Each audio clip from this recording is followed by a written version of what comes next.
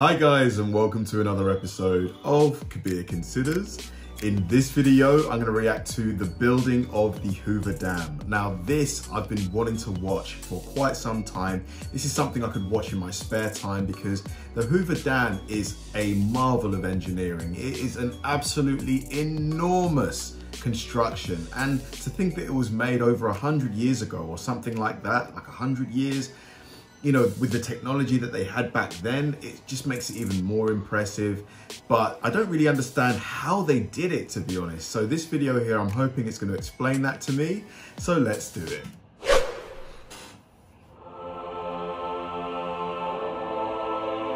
Crazy, look how big it is. On its completion in 1936, this was the largest concrete structure ever built. Wow.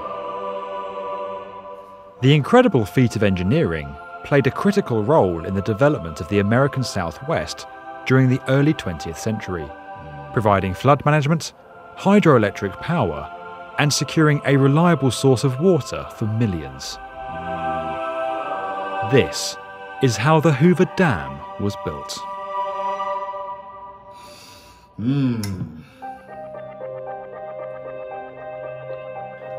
With plans around since 1900 to harness the power of the mighty Colorado River, it wasn't until 1928 that the United States Congress authorized the project and initial surveying began. With the onset of the Great Depression just a year later, the project was seen as a way for the government to provide much-needed jobs in the American Southwest, which had been experiencing a population boom prior to the stock market crash. Located 26 miles southwest of Las Vegas, on the Nevada-Arizona border, the project required a vast number of workers and their families to relocate. Wow, so is this like almost like a makeshift town that they made for the workers? Like, this is just in the middle of a desert right here. It's crazy. An entire new town was established. Owned and run by the government, Boulder City was to be a model for the rest of the country to follow in the dark times of the Depression. To drive the project's progress, President Hoover ordered construction of the dam to start in May 1931, before the necessary infrastructure at Boulder City was in place, and many workers lived in temporary tents in what became dubbed Ragtown. To escape the harsh living conditions, many workers began to frequent the then small outpost of Las Vegas, driving significant growth and earning it a reputation for gambling and adult entertainment. Interesting. So an unintended consequence of the Hoover Dam was Las Vegas. That is just incredible. You know, it's just interesting how that domino effect, that butterfly effect, can just cause like things, like huge things. Now that we know that Las Vegas is the gambling capital of the world, it would not be there if not for the construction of a hydroelectric dam. You know, isn't that so random but so cool? Though living conditions were poor, work began on diverting the Colorado River so that the dam could be constructed on the dry riverbed. To divert the water flow, 4 56-foot, 17-metre wide diversion tunnels, 2 on each side of the river, were bored through the canyon using nothing more than dynamite, followed by workers using pneumatic jackhammers. Gosh, that must have been hard work. Hard work, physical. Excavated rock was then dumped into the Colorado River, creating a cofferdam that forced water to flow through the newly constructed tunnels. A second cofferdam downstream prevented water flowing back into the construction site and formed an area that could be pumped dry, exposing the riverbed. The Hoover Dam employs a gravity arch design and is held in place by the weight of its concrete, together with the pressure of the water it holds, forcing it into the canyon floor and walls. Look at this, you know. You've got to imagine that very little safety harnesses are being used by this gentleman here. I see one rope. One. principle required the canyon surfaces to be smoothed as one of the first activities, to prevent leaks. It was during this phase of the project that the first hard hats began to be used. Workers dipped their hats in tar and let it harden, protecting them, at least to some extent, from falling debris. Seeing their success, the project's leaders quickly ordered thousands of these hats and mandated their use by the workers. Gosh, how many people, like, you know, I imagine this project, a project of this size, people had to have died in the construction. You know, they're using TNT to create the void, the space. You know, yeah, I imagine people must have died. In 1933, some 18 months ahead of schedule, the first concrete pours began on the dam.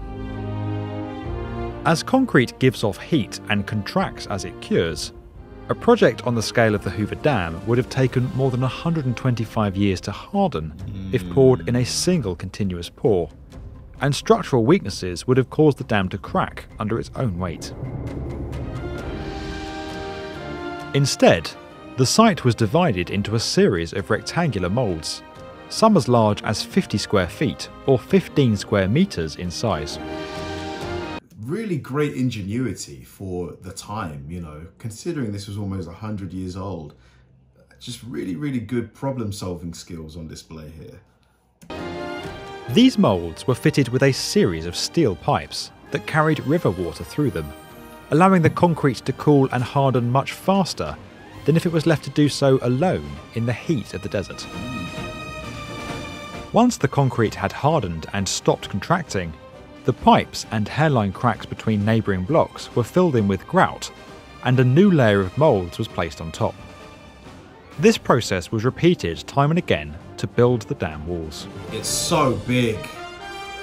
As the dam steadily rose, getting the concrete to where it had to go before it began to harden started to pose a significant challenge. To overcome this, an ingenious system of overhead cables that carried buckets of concrete from specially built concrete plants on the Nevada side of the dam to the required location on the construction site was used. In total, 87.5 million cubic feet of concrete and some 582 miles of cooling pipes were used in the construction of the dam. Wow, 87 million! This project must have been expensive, especially during the Great Depression. I would imagine, if not for the Depression creating the demand for employment, the construction of this thing would have been a lot more expensive because you have to pay the workers a higher wage to attract them to the area, to attract them to the physical, arduous work. Yeah, really impressive project, man. The scale of this thing. By 1935, 2 years ahead of schedule, the 726-foot high dam was complete, and the river diversion tunnels were sealed shut, allowing the Colorado to begin flooding the canyon behind the structure and creating the reservoir we know today as Lake Mead. Fit-out of the adjacent power plant and its associated infrastructure took place in parallel with construction of the main structure, and the dam began generating electricity at the end of 1936.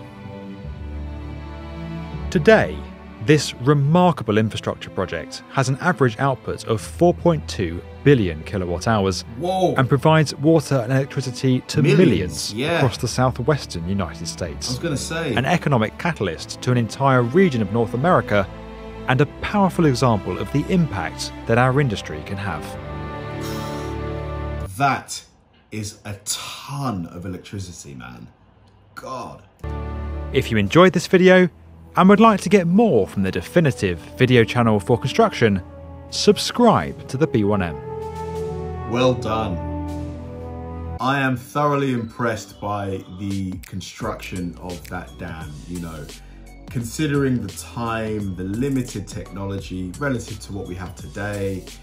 You know, it just shows you what people, when they come together, can do. You know, I would have loved to I'm sure this project wasn't undertaken without casualties, man, because I'm sure like they're dealing with TNT, you know, at a time where health and safety were an afterthought. But still, an amazing project. Well done to the B1M for producing a fantastic video as well. Thanks for watching, guys, and I'll see you in the next one.